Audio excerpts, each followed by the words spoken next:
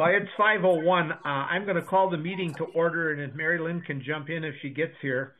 Roll call. Boren is here. Marcus Saviglio. Present. Roberta Paneski. Trey Mitchell. Here. We have a quorum. For those at City Hall, if you want to stand and join me in the Pledge of Allegiance.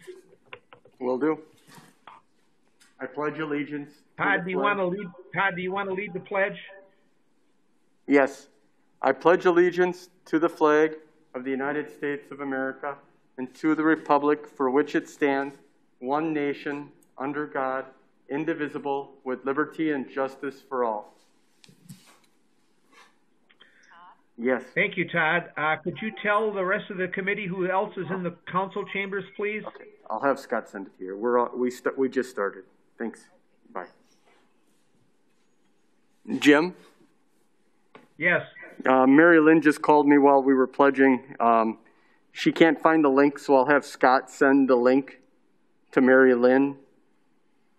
And then, okay. But I would just continue in the meantime. All right. Could you tell us who's in the council chambers? Yes, I will. Tara Dewey, Vicki Schneider, myself, and Carrie Ahrens. And Scott, okay. Of course. And it looks like we have quite a few guests tonight, so we'll introduce ourselves. I'm Alderman Jim Boren of the 10th District, and I'm Vice Chairman of the Finance and Personnel Committee. And I am Roberta Filicki-Paneski, Alderman in District 2.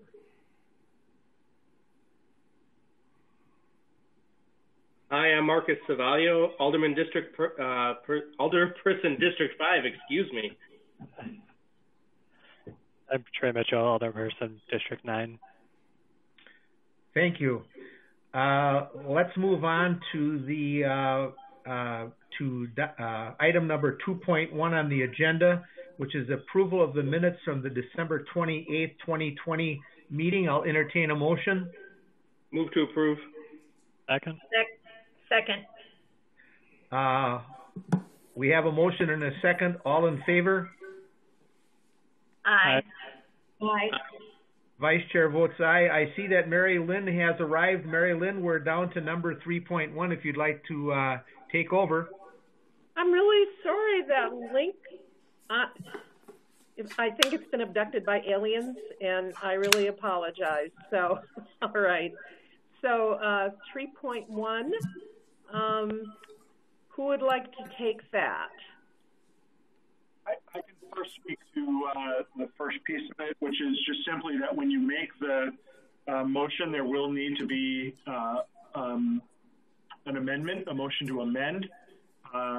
So after this really went to council probably too early.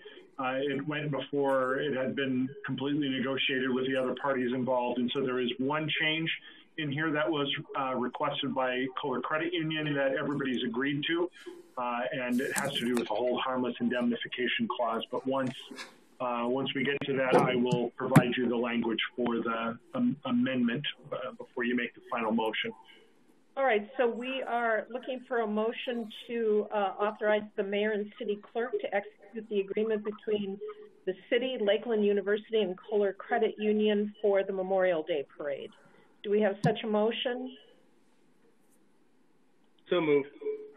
And a second? Second, Boren. All right. And then Chuck, what are you looking for in terms of an amendment? Yeah.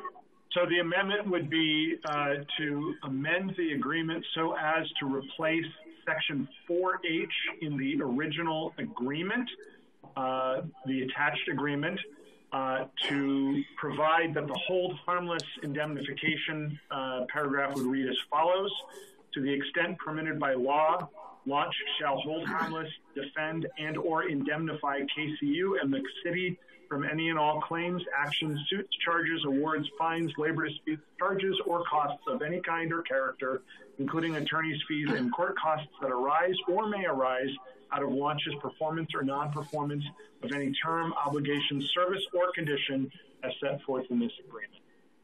All right. Chuck, can we do this by an agreement by the maker of the motion to amend the original motion, or do you want a separate motion to amend? Probably cleaner to have that separate motion to amend, but since I read it, they can just say so moved. So do we have a motion to amend the agreement as read? I move to amend the agreement as read.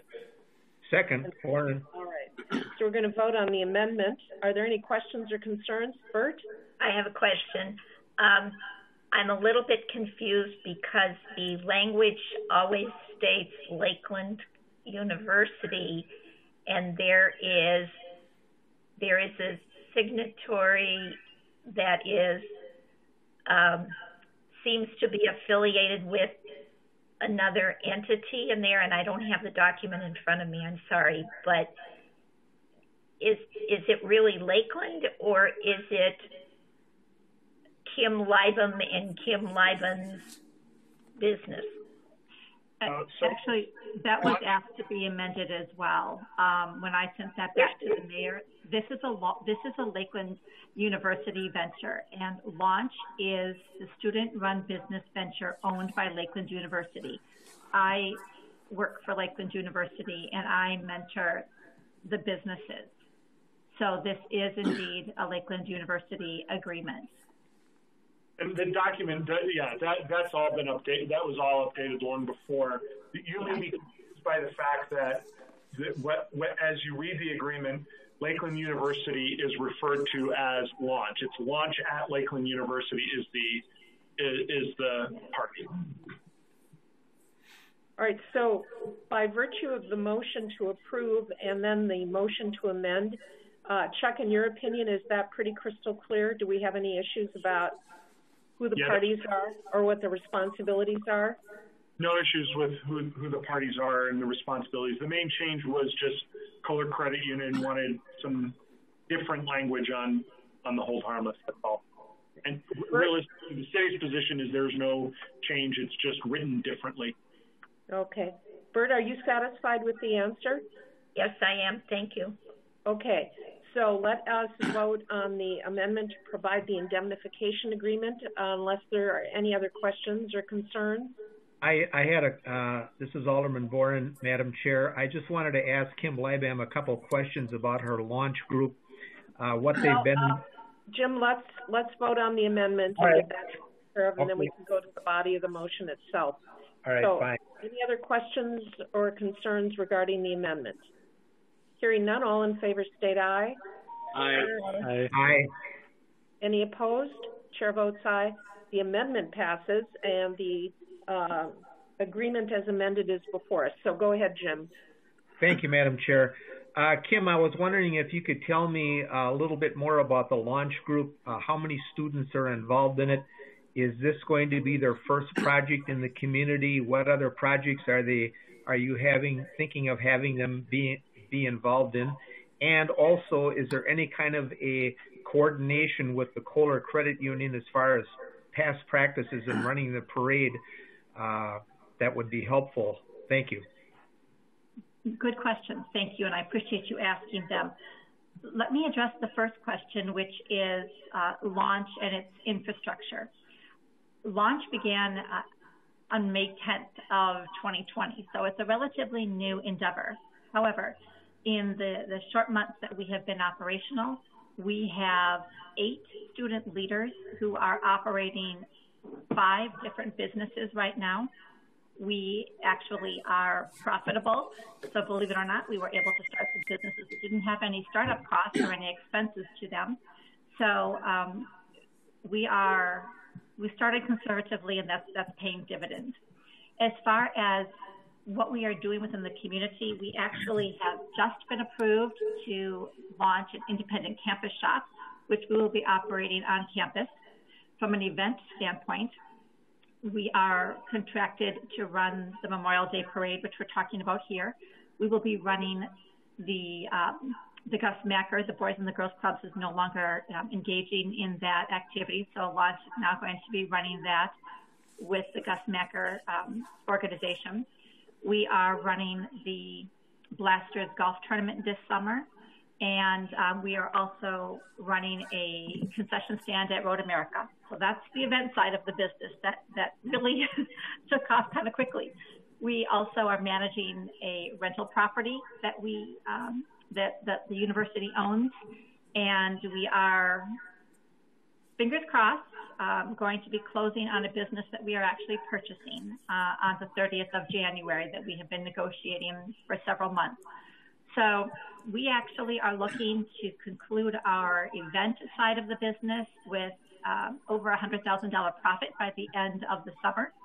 And I think anybody who knows anything about new businesses, I think that's a good feat for a year to actually end the year with a profit. From the other side of your question, asking how we've been cooperating with Kohler Credit Union. Kohler Credit Union and Laura are very easy to work with. They have shared all of their documentation with us. We have everything that had been created, both by Laura as well as the person who had run the Memorial Day Parade for years past. And we have reorganized that and assigned our timeline and work to it. And the woman who is going to be leading the parade, her name is Allie Wilson. She is an absolutely outstanding senior. She is studying organizational development and leadership. She's interested in pursuing a career in athletic management from a operational side of the house. So I have complete faith in her. Now, the students do not operate by themselves. So I mentor, or you might want to say, I control everything that they're doing, but because they're students, they don't know how to run businesses, and they need that partnership, and that's my responsibility. Thank you. Any other questions? Hearing none, all in favor of the motion, please state aye. Aye. Aye. Aye. Any opposed? Chair votes aye. Well, just Laura and Kim, and just thank you so much for all of your assistance with this really important parade, and hopefully in May we'll all be able to stand, close together on the sidewalks with our winter jackets on and enjoy the parade. So, but really, thank you so much, and Kim, congratulations on your amazing program. That's really Thank terrific. you. Yeah, thanks for your support. We're really looking forward to making Sheboygan proud. Yeah, you will. Now, let me just look. Well, by Jinkies, that's the end of our meeting. We are next meeting on January 25th. Do we have any quorum issues for that? It's the great thing about nobody going anywhere. Very good. Can we have a motion to adjourn? So moved. Move to adjourn. Second. All right, we have a motion and second. All in favor, please signify by stating aye. Aye. Aye. Aye. Any opposed? Chair votes aye. We are adjourned. Thank you all so much. And again, my apologies.